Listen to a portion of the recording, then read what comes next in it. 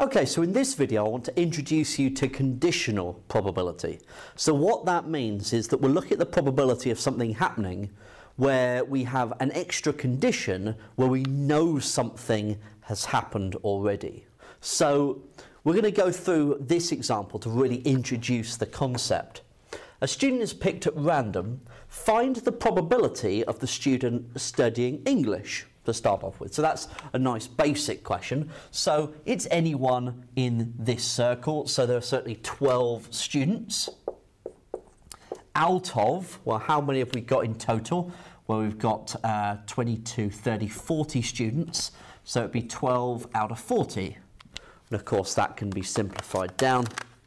So 12 out of 40 is 3/10.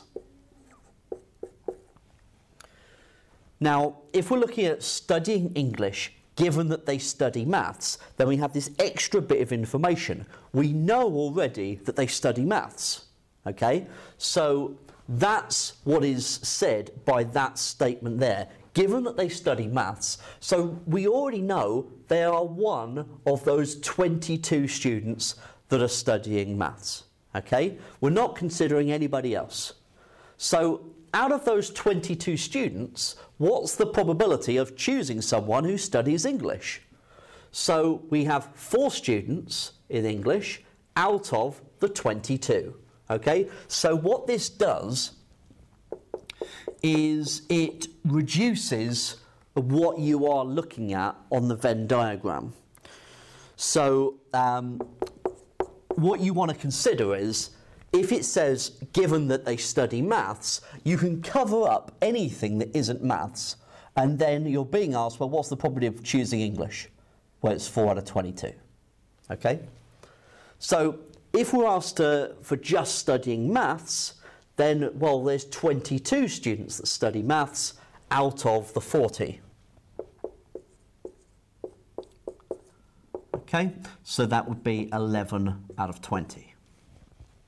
So if we're then asked studying maths given that they study English, we know they study English, so we can cover up anything that's not English, and then I'm asked, well, what's the probability of choosing someone who studies maths? Well, there's 4 maths students out of the 12 who study English. So it's 4 out of 12. So 1/3. Now finally, we're going to try this one. What's the probability of choosing a student that studies English given that they do not study maths? So we're told that they don't study maths, and so we can cover up all the students that do study maths because we know that they don't. So now what's the probability of choosing someone who studies English? Well, there are 8 English students out of the 18. So it's just 8 out of 18, which is 4/9. Okay?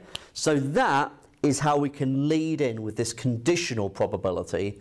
That's how we can do it with a worded problem. We'll have a look at how we write these down and develop it a little bit more in the next video.